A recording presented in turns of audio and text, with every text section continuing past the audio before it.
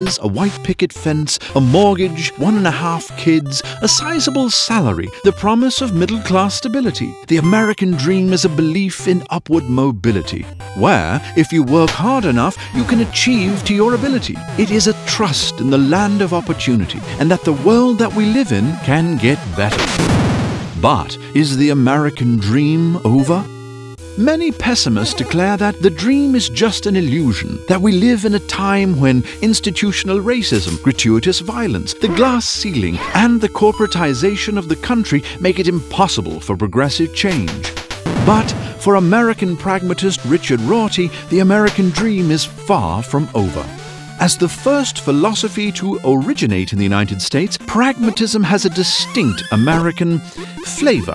Popularized in the late 19th century by Charles Sanders Peirce, William James, and John Dewey, pragmatists are concerned with usefulness and practicality.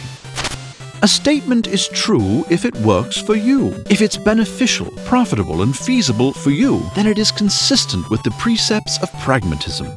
Theorizing about the number of angels that can dance on the head of a pen is fine and well, but it doesn't help your stock portfolio. In his book, Achieving Our Country, Rorty asks if national pride is good for America, if the myth of the American dream, of a story we repeatedly tell ourselves about America, is a good myth to continue. Understood from the perspective of pragmatism, the question, is the American dream a sham, depends on your situation. Those that feel like they have access to the American dream might answer no, while those that feel disenfranchised might answer yes.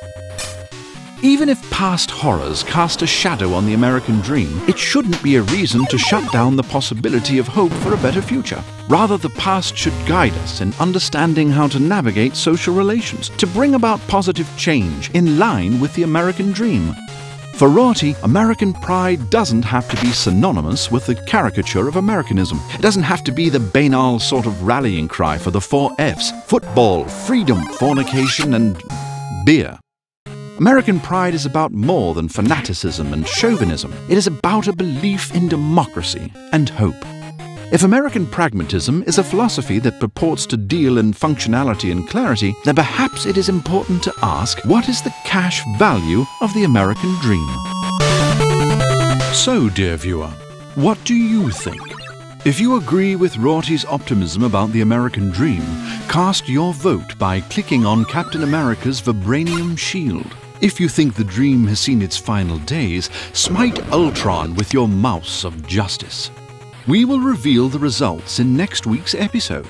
Thank you for watching, beloved viewer.